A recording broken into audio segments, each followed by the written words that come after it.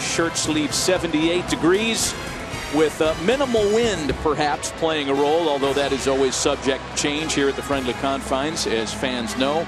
And we're ready for the middle game of this 3-game set. I'm not sure if that's a good luck thing, a bad luck thing. What does it mean when a chipmunk takes the field first, John?